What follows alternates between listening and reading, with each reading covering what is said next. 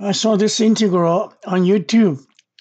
I have different methods, two methods, and I want to share with you. Now, the first method, I multiply the numerator and the denominator both by 1 minus tangent x. So the denominator becomes 1 minus tangent square, right? Then I split this integral into two. One is a 1 over that. The other one is a tangent over that. So that's I1 minus I2. I1 is dx over 1 minus tangent square. And then I multiply both the denominator and numerator by tangent cosine square. Cosine square. This denominator becomes cosine square minus sine square. Yeah. Then I use a double angle formula for cosine, which is equal to 1/2 1 plus cosine 2x dx. The numerator is cosine square minus sine square.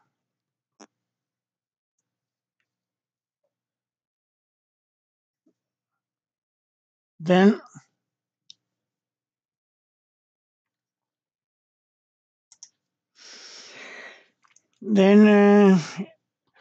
it becomes two integral. The first one is 1/2 and 1 over cosine square minus sine square. All right, this dx and plus 1/2 cosine 2x cosine x square minus sine square. And we know that cosine square minus sine square is cosine 2x. So this one's equal to 1/2 cosine 2x. Yeah. Dx. This is also cosine 2x, and it becomes 1. Yeah. Then I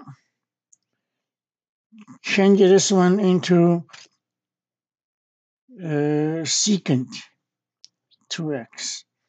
I write dx for d2x. This is 1/2 x, right?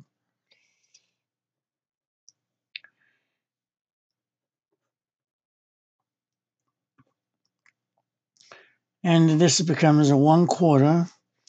This integral is a log secant 2x plus tangent 2x plus 1/2 x plus c1. Okay, that is I1. Now I2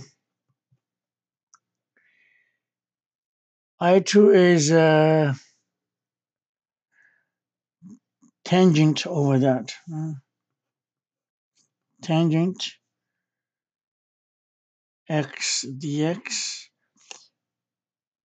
1 minus tangent square.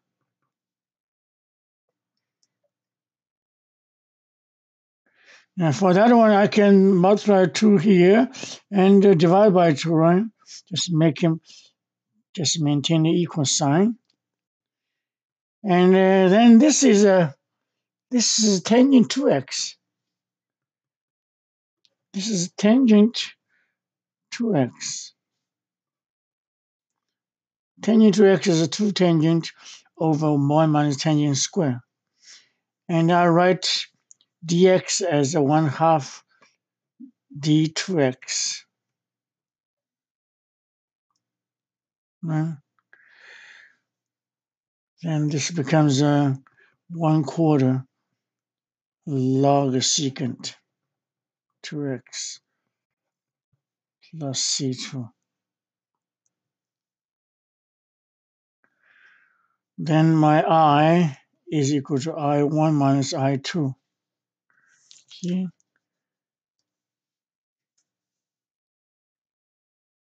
So this one is equal to I1 is this 1/4 log secant 2x plus tangent 2x plus half x plus 1/4 log secant 2x plus c. Now minus. Now this and that same coefficient, so it's common factor. 1/4 log positive on top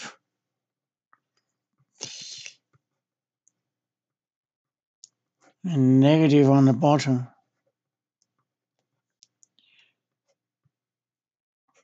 And plus half x plus c. And I write it half x first, then plus 1/4 log. This over that is 1. This over that is a sine. Sine 2x. That is the result of this integral by method 1. Okay. Now method 2.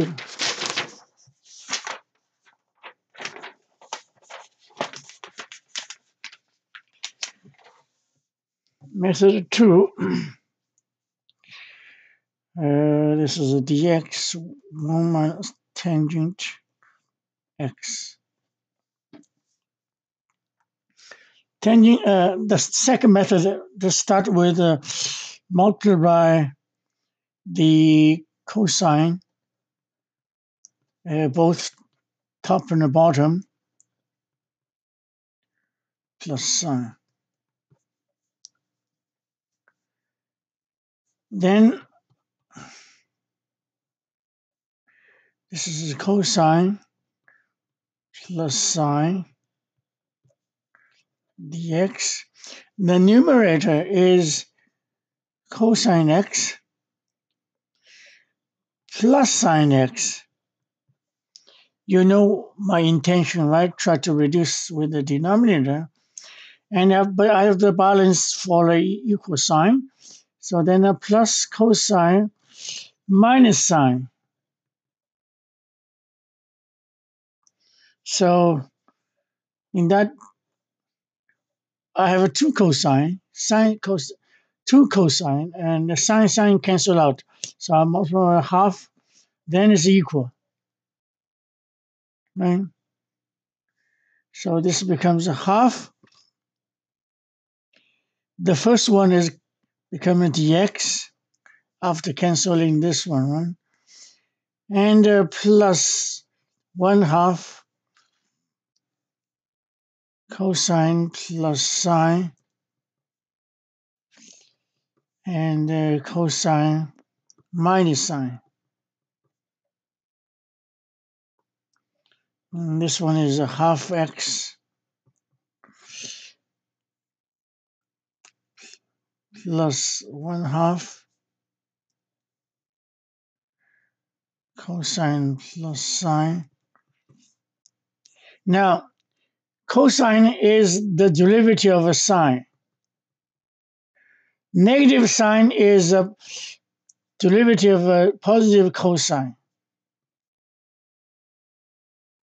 So this becomes a half x plus half log cosine plus sine. See, that is the result of integral by a second method.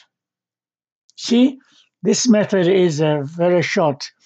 I believe this is the best method. The best method in terms of its simplicity. Okay, this is a result of method of 2. This is the result of method of 1. Well, are they the same? Yeah, they should be the same. Now let me change this one. Okay, 1/4 1 plus sine 2x. This one is equal to 1/4 log sine square x plus cosine square x plus 2 sine x cosine x. Right? Sine 2x is a 2 sine cosine. So that is a perfect sine x plus cosine x square, right? It is perfect square. And this 2 could be written in the front, so it becomes a 1/2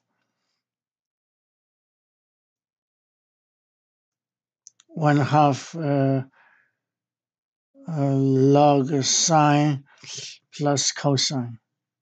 Yeah, that proves that this result is the same as that one. Yeah. So these are the same result, but the second method is far better than the other methods. This is the best method. Thank you.